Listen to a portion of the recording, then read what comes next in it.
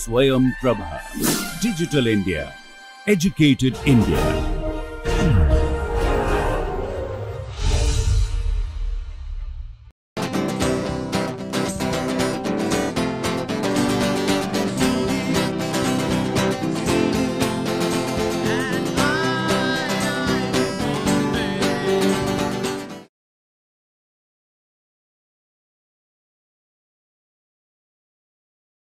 We are considering numerical quadrature formula.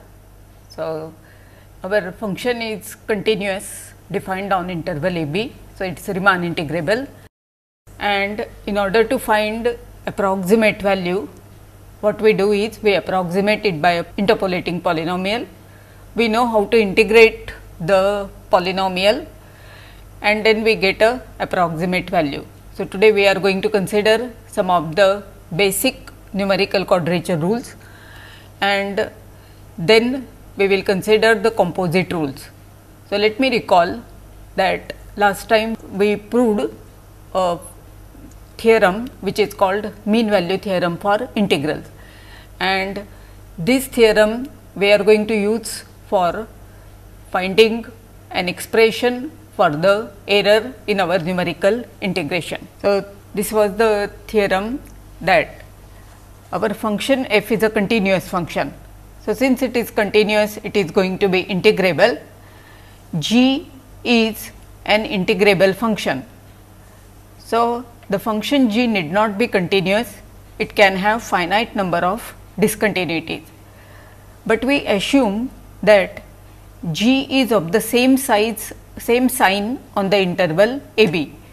That means, either it is bigger than or equal to 0 or it is less than or equal to 0. Then we proved that there exists a point C in the interval a b such that integral a to b f x g x dx is equal to, you can take out f as f at C into integral a to b g x dx. The proof was given for the case when g x is bigger than or equal to 0, and a similar proof can be given for g x less than or equal to 0. This theorem will allow us to find a more precise error in the numerical quadrature. So, we have our function f and Pn is the interpolating polynomial. If the function itself is a polynomial of degree less than or equal to n, then Pn is going to be a polynomial which is equal to the function itself, and then there will be no error. So, we say that the quadrature rule, this is exact for polynomials of degree less than or equal to n. Pn interpolates the given function at n plus 1 points. So, this exactitude for polynomials of degree less than or equal to n, this is something expected. What can happen that you can have the error to be 0 even for a higher degree polynomial. So, this happens in some cases which we will consider. Now, the function f x is equal to p n x, and this is the error. So, the error consists of two parts: the divided difference based on x 0, x 1, x n x multiplied by w x. We have already seen that the divided difference is continuous on interval a b. Now, for some specific values of x 0, x 1, x n, w x will have the same sign, and then we will use mean value theorem for integrals to obtain an error expression. So, first rule which we are going to consider is we choose n is equal to 0, and interpolating polynomial which is going to be a constant polynomial, in that we choose x 0 to be left hand point a. So, that gives rise to what is known as a rectangle rule. So, we have x 0 is equal to a, f is defined on interval a b taking real values, f x is equal to f of a plus f of a x x minus a. So, this is our polynomial and this is our error. So, integral a to b f x dx is going to be integral a to b f a dx plus integral a to b f of a x x minus a dx. This is a continuous function provided our function f is differentiable. This is going to be bigger than or equal to 0. So, we get this to be equal to f of a into b minus a plus f of a c integral a to b x minus a dx using the mean value theorem for integrals. So, which will be equal to f a into b minus a plus f dash d b minus a square by 2. So, integral a to b f x dx is approximately equal to f of a into b minus a, and the error is f dash d into b minus a square by 2. So, if f is constant function, then it will imply that error is 0, because f dash d will be 0, and this is something expected. If f is constant, then f of a is equal to f of x. So, there is no error to start with, and this is known as the rectangle rule.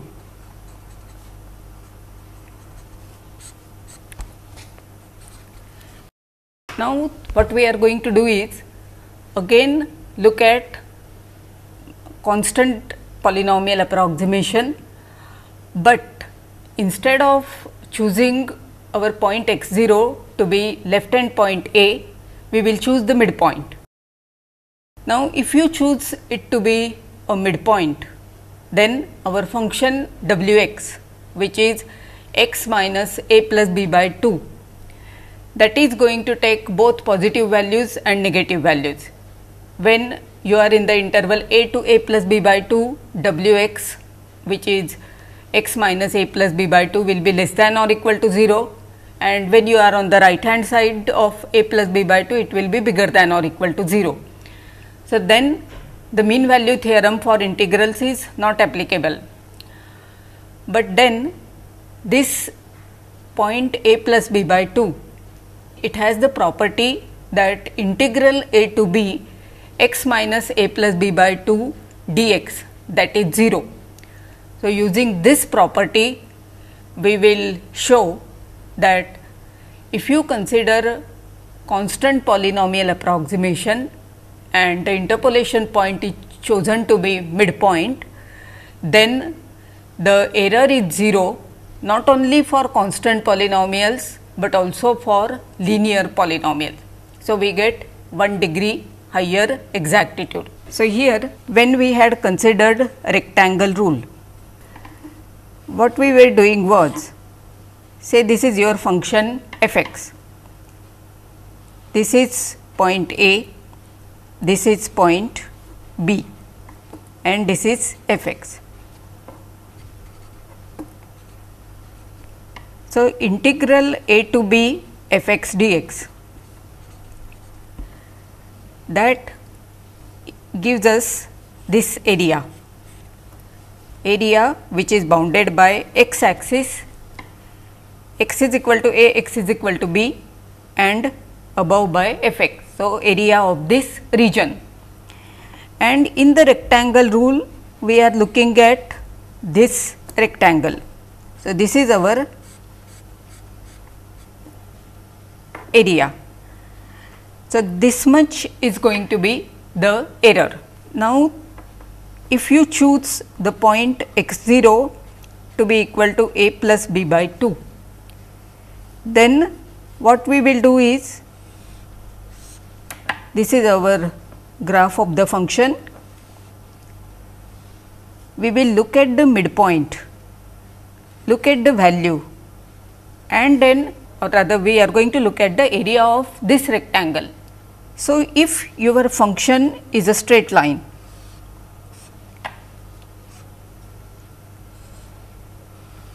and if you are looking at the midpoint, then integral a to b f x dx will be area of this trapezium, and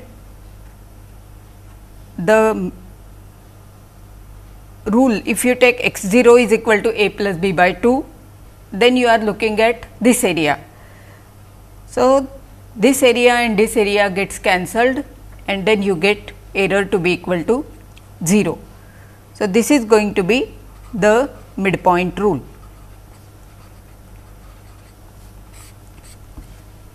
So, the only difference between rectangle rule and midpoint rule is that it is the choice of our interpolation point is different. Once we are choosing it to be the left hand point, and once you are choosing it to be the midpoint. But then if you choose it to be the midpoint, then we get the exactitude for 1 degree higher. Now, this I showed you graphically, but we are going to prove it more rigorously, and then whatever technique we are going to use, this we are going to use this technique often. So, that is why for the rectangle rule, rather for midpoint rule, I am going to explain this technique in detail, and afterwards whenever it occurs we will be using the same method. So, we have f x is equal to f of a plus b by 2 plus the error a plus b by 2 x into x minus a plus b by 2, and hence integral a to b f x dx is equal to integral a to b f of a plus b by 2 dx plus error integral a to b f of a plus b by 2 x x minus a plus b by 2 dx. Now, continuity of this is no problem. X minus a plus b by 2 is less than or equal to 0 in the interval a to a plus b by 2. X minus a plus b by 2 is bigger than or equal to 0 in the interval a plus b by 2 to b, and hence mean value theorem for integrals is not applicable. So, we have, so this is what we are considering is known as midpoint rule. Integral a to b f x dx is approximately equal to f of a plus b by 2 into b minus a, and the error to be equal to integral a to b f of a plus b by 2 x x minus a plus b by 2 dx. So, thus error is equal to integral a to b f of a plus b by 2 x x minus a plus b by 2 dx with integral a to b x minus a plus b by 2 dx is equal to 0. Now, we want to make use of this property that integral a to b x minus a plus b by 2 dx is equal to 0. We have error formula for the integral is integral a to b f of a plus b by 2 x into x minus a plus b by 2 dx is dx. the coefficient of x minus a plus b by 2 is a function depending on x. If there I had a constant, I could take it out of the integration sign, but f of a plus b by 2 x, the divided difference, it depends on x. But then what we will do is, we will use the recurrence formula for the divided difference. That means, this divided difference f of a plus b by 2 x, we are going to replace by divided difference based on point C and point a plus b by 2, where C is some fixed point, and then there is going to be an additional term. So, we have f of, look at the divided difference based on 3 points C, a plus b by 2 x.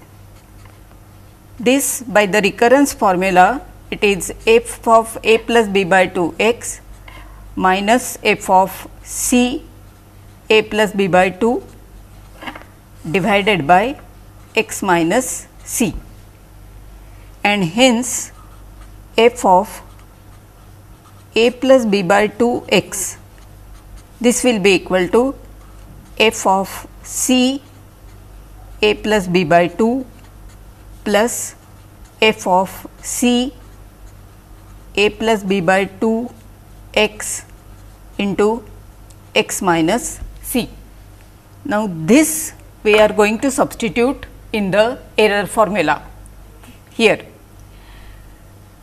Now, before we proceed, notice that this relation is valid for all x belonging to interval a b, whereas this relation is valid for x not equal to c. So, provided your function f is sufficiently differentiable, you have got this. So, this is an important relation, and we are going to use such a relation later on.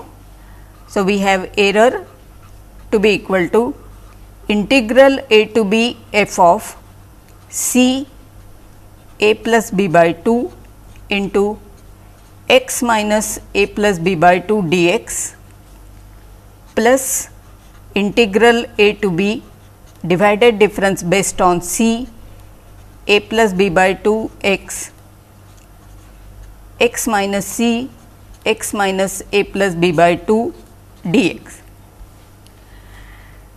This will come out of the integration sign and this vanishes.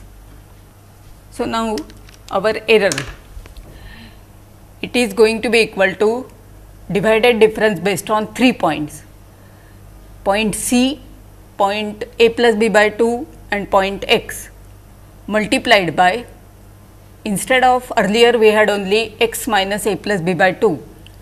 So, now we have got 2 terms, there is x minus c and x minus a plus b by 2. So far on C we have not put any restriction, C can be any point in the interval a b, but now we will like to use mean value theorem. So, the point C we will choose, so that x minus c into x minus a plus b by 2 is of the same sign. So, the simplest choice is put c is equal to a plus b by 2.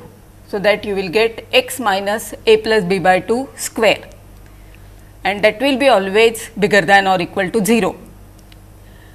Now, look at, instead of divided difference based on 2 points f of a plus b by 2 x, we have got divided difference based on 3 points, and if your f is sufficiently differentiable, this divided difference will be equal to f double dash at some point, say eta, divided by 2. So, in the error formula, instead of first derivative, second derivative value is appearing, and then if the second derivative is identically 0, the error will be 0. Now, second derivative identically 0, that means the function should be a polynomial of degree less than or equal to 1. So, thus we are approximating our function f by constant polynomial, but the error in the numerical quadrature, it is equal to 0 not only for constant polynomial it is expected that the error has to be 0, but we get the error to be 0 also for linear polynomial. So, let us continue. So, our error is equal to integral a to b f of c a plus b by 2 x minus c x minus a plus b by 2 dx. Choose c is equal to a plus b by 2. So, the error will be integral a to b f of a plus b by 2 a plus b by 2 x minus a plus b by 2 square dx. This is continuous. At the moment assume that it to be continuous, let us prove it in a minute, and this is going to be bigger than or equal to 0. So, we have got f of use mean value theorem for integrals.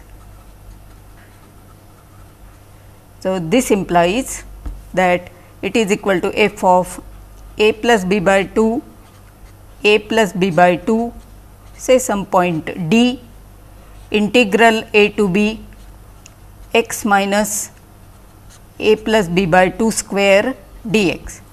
So, this will be equal to f double dash eta divided by 2, and the integration of this will give us b minus a by 2 square, and then we are going to have 2 times or other cubic here and then 2 times. So, this will be equal to f double dash eta divided by 8 b minus a cube.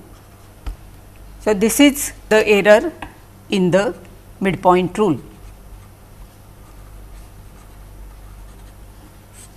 and error is equal to 0 for polynomials of degree less than or equal to 1. So, now let us show continuity of this divided difference. So, we had already shown the continuity of divided difference when our points are distinct points. Now, what is happening is our point is repeated. So, we have got divided difference based on x0 repeated twice and then x, and x varies over interval a b. So, x also can take value to be equal to x0. So, in order to prove this continuity of this divided difference, we will have 2 cases. One will be when x is not equal to x0 and when x is equal to x0. So, we will have 2 different definitions. So, the continuity means we will have to just prove the continuity at point x0. At other points, it is going to follow from our continuity of divided difference when the points are distinct. So, let us look at the divided difference f of x0, x0, x. This our definition is, it will be f double dash x0 divided by 2 when x is equal to x0, when x0 is repeated thrice. This is how we define divided difference, and then we will have f of x0 x minus f dash x0 divided by x minus x0 if x is not equal to x0. Let us assume that f belongs to C2AB. So, it is 2 times continuously differentiable. So, this is continuous is fine. because f of x0x is going to be continuous, f dash x0 is continuous or it is a constant actually, divided by x minus x0 and our x is not equal to x0. So, it is a quotient of two continuous function and hence it will be continuous. Now, look at the continuity at x0. So, let us look at limit as x tends to x0 of f of x0 x minus f dash x0 divided by x minus x0. This will be limit x tending to x0. The divided difference f x0 x will be f x minus x0 divided by x minus x0. So, it will be f x minus f x0 minus f dash x0 into x minus x0 square divided by x minus x0 square. Here it should be only x minus x0, here it should be square. Now, use extended mean value theorem to obtain this as limit x tending to x0 f double dash of c x x minus x0 square divided by 2 and whole thing divided by x minus x0 square, where c x lies between x and x0. So, when x tends to x0, f double dash being continuous, this is going to be equal to f double dash x0. So, this proves that the divided difference even when x0 is repeated twice, it is continuous. So, we considered the constant polynomial approximation. The next we are going to consider linear. So, in order to fit a polynomial of degree less than or equal to 1, we will need two interpolation points. So, those two interpolation points we will choose to be two endpoints of the interval, point A and point B, and then you join it by straight line. So, look at that area of the trapezium and that will give us a rule. So, that is known as the trapezoidal rule. Next, we will consider instead of 2 points, look at 3 points. So, the 3 points will be left hand point A, right hand point A plus B by 2 and the midpoint right hand point B and the midpoint A plus B by 2. So, we choose our points to be symmetric. You fit a parabola and you know how to integrate polynomial of degree 2. So, that will give us a rule which will involve function f of A, value of the function at A, value of the function at A plus B by 2 and value of the function at B. So, when you consider linear interpolation trapezoidal rule, we will see that it is exact for polynomials of degree less than or equal to 1. That means, there is no error if your function happens to be a polynomial of degree less than or equal to 1, and that is something expected. When you look at the polynomial of degree 2 and choosing our points to be A, B and A plus B by 2, what is expected is error should be 0 if the polynomial, if the function which we are approximating is a polynomial of degree 2. But then we will get not only exactitude for quadratic polynomials, but also cubic polynomials. And the reason is, once again, as in the case of midpoint rule, we had integral a to b x minus a plus b by 2 dx is equal to 0, and we exploited this property to get exactitude for one higher degree. So, same thing is true for quadratic polynomial, that when you look at the function w x, our w x is x minus x 0, x minus x 1, x minus x n, where x 0, x 1, x n are the interpolation points. So, integral x minus a plus b by 2 x minus b dx is equal to 0. So, we will use this property and the recurrence relation for the divided difference to get exactitude for cubic polynomials. Now, for trapezoidal such a thing is not possible. So, it was possible for constant polynomial, for even for the second degree polynomial, such a thing is possible for all even degree interpolation. So, when you consider even degree polynomial interpolation and you choose your interpolation points to be in a symmetric manner, then we get exactitude for 1 degree higher. So, let us look at the trapezoidal rule. The derivation of trapezoidal rule is straightforward, and when you fit a parabola with points as a, b and a plus b by 2, that is known as Simpson's rule. So, first trapezoidal rule. Our interpolation point is x 0 is equal to a, x 1 is equal to b, then f x is equal to f of a plus f of a b x minus a.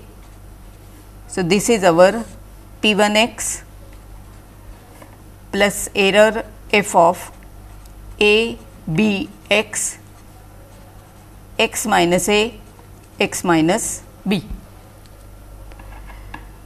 So, integral a to b f x dx will be equal to integral a to b p 1 x dx plus integral a to b f of a b x w x dx. This is our w x. This divided difference is continuous. W x is going to be less than or equal to 0 on interval a b. So, we will get this to be equal to, now integration of this. So, that will be f of a into b minus a plus divided difference based on a b into x minus a square by 2. You have to evaluate between a and b, plus now we use mean value theorem for integrals to get f of a b c integral a to b w x dx. So, this will be equal to f of a into b minus a plus a b minus f a divided by b minus a into b minus a square by 2 plus the error. Now, the reason I have integrated or I have performed this integration in detail is that the same results we are going to use for Simpson's rule. So, now, error is equal to integral a to b w x dx multiplied by f of a b c. So, this will be equal to integral a to b x minus b x minus a dx and f double dash d divided by 2, provided your function is twice differentiable. Now, this integral we will calculate using integration by parts. So, it will be x minus b x minus a square by 2 between a and b minus integral a to b x minus a square by 2 dx, and this is going to be equal to, this term will be 0 and this will give us b minus a cube divided by 6. all this multiplied by f double dash d by 2, and here is a negative sign. So, this will be negative. So, this is the error minus f double dash d by 12 b minus a q. So, this is the error in the trapezoidal rule, and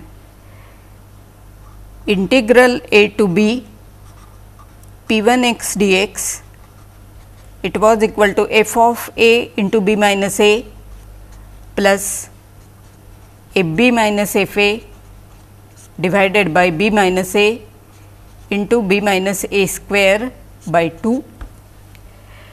So, when you simplify this, 1 b minus a will get cancelled, and you are going to have integral a to b f x dx to be approximately equal to b minus a by 2 f a plus f b. So, graphically you have got this to be your function. You are looking at this area. Now, you are joining it by straight line. So, area of this trapezium, that is the b minus a by 2 f a plus f b, and this much is going to be the error. So, this was the trapezium rule. So, when you compare the midpoint rule and the trapezium rule, in the midpoint you evaluate function only at the midpoint, and then you got it to be exact for polynomials of degree less than or equal to 1. In the trapezium, you are evaluating at 2 endpoints, and then again the error is 0 if f is a polynomial of degree less than or equal to 1. So, at this stage it seems that midpoint rule should be preferred over the trapezium rule, but afterwards when we consider the composite rules, there we will see that there is not much difference in the function evaluation. For the basic rule, yes, for the midpoint you need only one function evaluation, for trapezium you need 2 function evaluations, but when you consider the composite, the 2 endpoints, they are going to be common to adjoining intervals, and that is how if you need n function evaluations in case of midpoint rule, composite midpoint rule, for composite trapezium you will need n plus 1, and then n is supposed to be large. So, there is not much difference between n and n plus 1. So, the trapezium rule and the midpoint rule, they are going to be on par. On the other hand, between rectangle and the midpoint rule, we will see that the midpoint rule is to be preferred, because for the composite rule it is going to give you 1 higher degree convergence. Let us look at now the Simpson's rule, where we are going to consider interpolating polynomial of degree less than or equal to 2, and you interpolate at 3 points, the left hand point, midpoint and the right hand point. Your x0 is equal to a, x1 is equal to a plus b by 2, and x2 to be equal to b. Fx is now our polynomial interpolation. It does not depend on the order. Like what we want is whether I consider the points like in the order a plus b by 2 b, or in the order a, b and a plus b by 2. The interpolating polynomial is unique.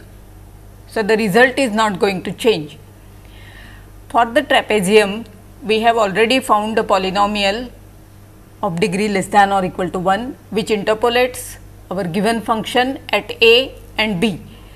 So, what let us do is just add one more point, a plus b by 2. So, let us write our P2 to be polynomial of degree less than or equal to 2, interpolating in the order a, b and then a plus b by 2. So, you will have f x is equal to f of a plus f of a b divided difference based on x minus a. So, this is our polynomial of degree 1 and then f of a b a plus b by 2 multiplied by x minus a x minus b. So, this is our P2 plus the error is going to be a b a plus b by 2 x x minus a x minus b x minus a plus b by 2. So, integral a to b f x dx is equal to integral a to b P2x dx. This was our P2x plus the error term, and that error is integral a to b f of a b a plus b by 2 x w x dx.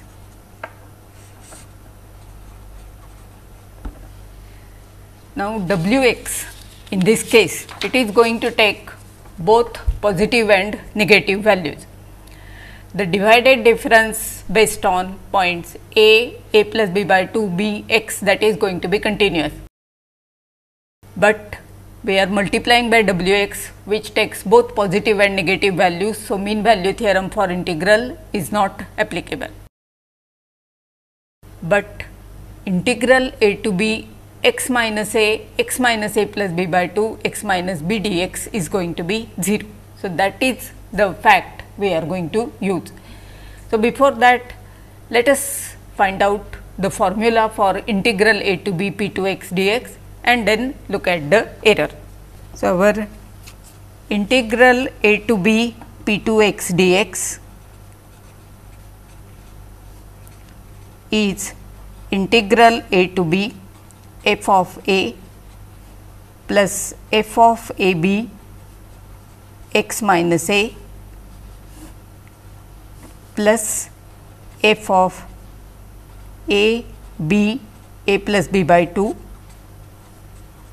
x minus a x minus b dx. So, the first two terms we have already seen that it is b minus a by 2 f a plus f b. Here f of a b a plus b by 2 that will come out of the integration sign. So, it is a b a plus b by 2 and what remains is integral a to b x minus a x minus b dx. So, this will be equal to b minus a by 2 f a plus f b plus the divided difference. I can write it is a b a plus b by 2 and we had already calculated this integral. So, that was minus b minus a cube divided by 6. Now, this divided difference is going to be equal to f b minus 2 times f of a plus b by 2 plus f of a divided by b minus a by 2. So, you simplify and check that you are going to get it to be equal to b minus a by 6 f of a plus 4 times f of a plus b by 2 plus f of b. So, this is Simpson's rule. So, now we look at the error in the Simpson's rule. This is the expression. Wx is taking both the signs. Now, look at integral a to b x minus a plus b by 2 x minus b dx.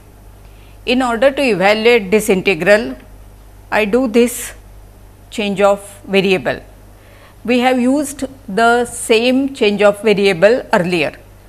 So, you look at y is equal to x minus a plus b by 2, k is equal to b minus a by 2, then y minus k, y plus k is nothing but x minus a, y minus k is x minus b, and x minus a plus b by 2 is y.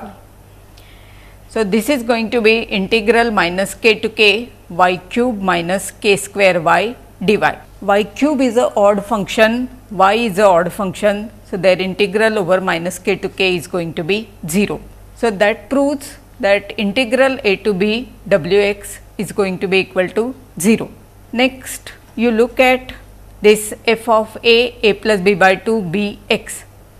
I cannot take this out of integration sign because there is dependence on x, but then I look at the recurrence formula and introduce a point c. So, this divided difference based on a plus b by 2 bx is going to be equal to divided difference based on c a plus b by 2 b plus divided difference based on 5 points c a plus b by 2 bx and then multiplied by x minus c.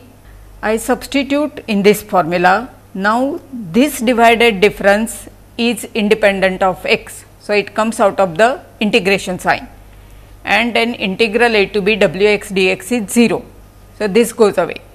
So, you are left with this. Now, if you want to use mean value theorem, x minus c into wx, that should have the same sign. In wx we had term x minus a, x minus b and x minus a plus b by 2. So, the term x minus a plus b by 2, it makes wx take both positive and negative values. X minus a and x minus b, they do not cause any problem.